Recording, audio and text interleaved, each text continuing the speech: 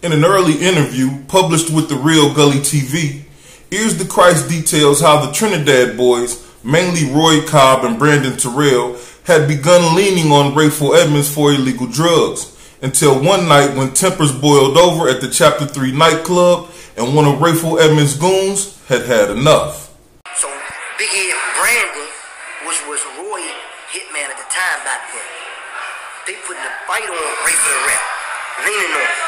So the Trinidad guys was leaning on Rayful. Yeah, they was like leaning on everybody for real, but yeah, Rayful too. These particular guys was leaning on everybody. Yeah, they got some money doing something, yeah. Who was these niggas? Trinidad niggas. I don't know if they still out there. I was informed that they don't want their names because they left their life alone. No so I don't call their names. I know them, I see them. 80s Trinidad niggas. That's right, 80s Trinidad. Not them niggas, 80s Trinidad. That's right. Alright. Right, so Brandon leaning on Ray the Rep. Ray get scared, put Nut on him. Gave Nut, like I think 5 bricks to give Brandon. So Nut went around Trinidad, gave him the 5 bricks. See me when you see me, do you? Probably 3 months went past. They seen Ray again. Give me Brandon, give me some shit, nigga. I gave you some shit. That was a Ray teller, Ray for the Rat teller. Brandon, man, give me shit. The shit Nut gave you came from me. So Brandon like, man, fuck that shit. You got all that shit, give me some more of that shit. That shit gone. So Ray would have told Nut. So after Ray told Nut, Ray was in his feelings. Right. No, Nut was in his feelings. So the particular night down the chapter, you had Ray and all his guys, you had the Trinidad, Roy and all the Trinidad niggas. So they changed words out before they went in the chapter. Ray and them went in the chapter. So Nut came nuts like, these bitch ass niggas, I'ma smash these niggas. He was telling my nigga Dre that and me. So time went on that night. When Ray came out the chapter, Roy pulled Ray up. I was talking to Roy. Roy pulled Ray for the Red up. I was talking to Ray for the Red, leaning on this, that, and that. So Brandon came up and was like, man, what's up, man? Man, give me some of that shit, this, that, and that, blah, blah, blah, blah. So when Brandon came up, Nut came up to watch Ray back. Brandon would say some shit like, man, chill out, Nut, you ain't got to do with this little Nut, man, chill out. Nut took off, got his gun, bam, smashed. In a separate interview done with the Info Minds YouTube channel, Ears shares a story with similar factors about himself and Shorty Pop, yet he insists that it isn't the same thing. I guess circumstances truly dictate situations in some cases. Let's take a look. So, you know, I finally called Shorty Pop probably a week later, met up with him. I ain't on no bullshit, fuck myself. Like I said, so I ain't tripping over that. You gotta do what you gotta do. So I gave him a deuce. And go ahead and do you, nigga. You got some money. He ain't got no money. I gave him $500 or a stock or something. Gave that shit to him. He rolled out. So I said, this is what I'm gonna do. We just came home. Every time I get some shit and whip it up, I'm gonna add you to the list of the niggas I got that just about to come home and come home. I got you. So I did that shit like 3 different times. That was it. So the last shit I gave him, like, Slim, I'm gonna give you this deuce. From here on out, you gotta bring the Southeast niggas to me, or you gotta hustle that shit and come and buy from here on out. He's like, all right, bet. So of course, he try to get some guns from me, but I never give niggas guns. Be the same gun you give a nigga they use against you, so I'll give niggas no gun. He kept asking for guns. I ain't got no guns. I got the guns I need. I can't give you no gun. So after that, I ain't hear from him for a minute. So I'm like, I ain't tripping. I know that shit was extra shit I whipped up anyway. I ain't tripping. So I get a call one day from him saying, buy me a car. All right, peace. You already know where you at and who you rocking with, right? So let's get to it then. Look, to everybody that's watching, salute. I appreciate you, feel me? Whether it's hate or love. But some of the haters, some of you haters, let me holler at you for a quick 30 seconds to 2 minutes. Look, especially to Tina Smith. What up, though, Tina Smith? Let me holler at you real quick, young lady. Thank you for your concern. I mean, you left a comment saying that you know, things may go left for me if I continue down this path with Ears to Christ and other DC associates, and I really appreciate your concern, but I'm willing to take whatever comes with this. You feel me? So you can tell them folks who you may have heard whatever you heard from. Oh, all is well his way.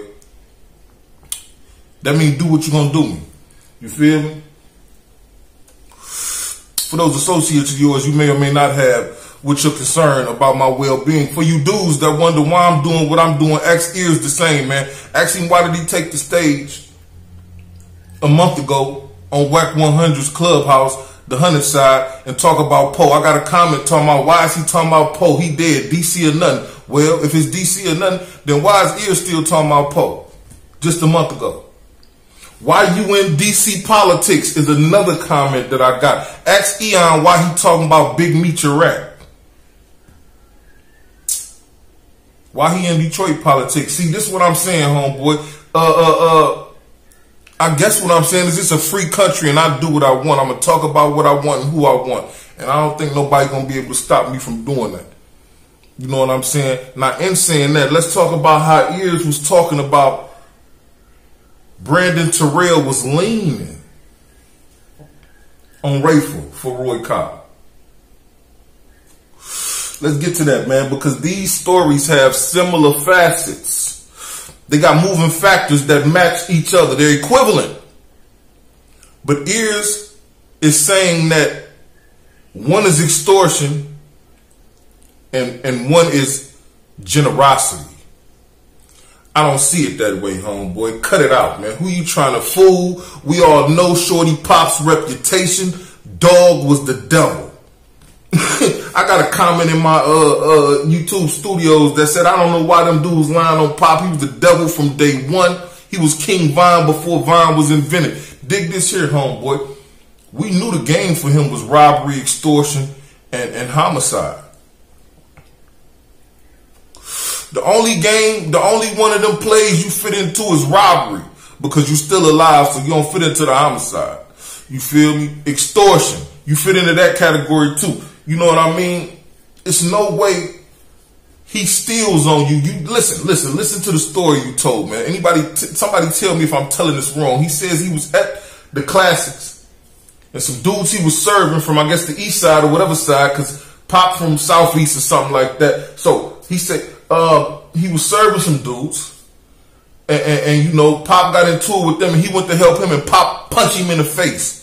Pop off on him. He laughed about it. It's funny. No, it ain't funny at all, homeboy. I remember everybody that ever put their hands on me, and if I didn't get them back, I will.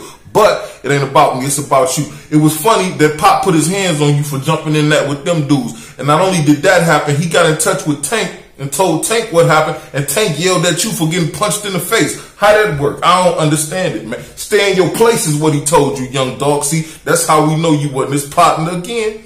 You was a young fella. Stay in your place, young dog. What is you doing, man? That ain't got nothing to do with you. Don't get involved in this. You gonna get me into it with this. I gotta live here.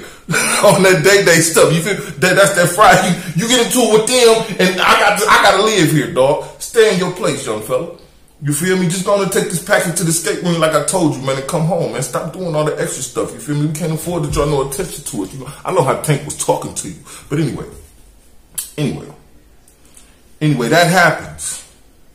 And after that happens, you see him and feel sorry for him because of all the BS he did, like punching you in the face at Classics and robbing other dudes and running off on other dudes and shooting people, and nobody's gonna mess with him because of his evil ways but you. Even after being punched in the head, nobody is gonna mess with him but you. You gonna take his number, Shorty, and you gonna call too, because you wouldn't take his number if you wasn't gonna do. That's what you said. You just be whipping up because Dre left his morals and ideology with you, so you know you just gonna give away work to certain individuals so their neighborhoods can cop from you through that individual. Did that work with Shorty Pop? How many 62s you give him? How many deuces? How many deuces you sent off through him and he ain't come back with nothing but his hand out again, and you put something in it, put something in it, up until the point where I guess he wanted a pistol because you knew he had turned it on you, like you said. So you must have gave him something, because how he go from wanting some guns from you and you not giving him guns to move it, upgrading that to a car? Like, I need a Cadillac, dog. Hey, Iz, what's up, dog? I need you to buy this Cadillac, homie. That's weird, but it's not extortion, it's generosity, right? He was taking advantage of your generosity, huh? But what Brandon did to Rayful on behalf of Roy Cobb was not. He didn't take advantage of his generosity because he gave him them 5 bricks and he ain't paying back and he expected more. So, and he didn't take advantage of your generosity because you gave him that deuce and he came back and didn't pay you nothing, didn't bring them Southeast dudes with him or nothing like that, but expected more. So one can't be the other and the other without the other being the same thing, homeboy. So which one is it, extortion or generosity? Because if you was being generous, then that means Rayful was too. So if Rayful was getting extorted, then that means you was too, man. You feel me? Cut it out, man. Man, you know, DC or nothing, right? So I understand what y'all gonna say. Y'all gonna say I'm hating. I don't care. I don't care. Dog contradicts himself often, dog. And I'm gonna pull him apart. As long as he fixes his tongue to speak about Poe when there ain't no reason to. You feel me? It's no reason. It was no reason for him to join that clubhouse and do what he did. You feel me? That was crazy, dog. So since you did that, I'm gonna look over the things that you done. And we gonna discuss that in the open and put it up for debate. But until the next debate, all I got to say is this. Peace to the gods and earths. Until we meet again. I'll be back.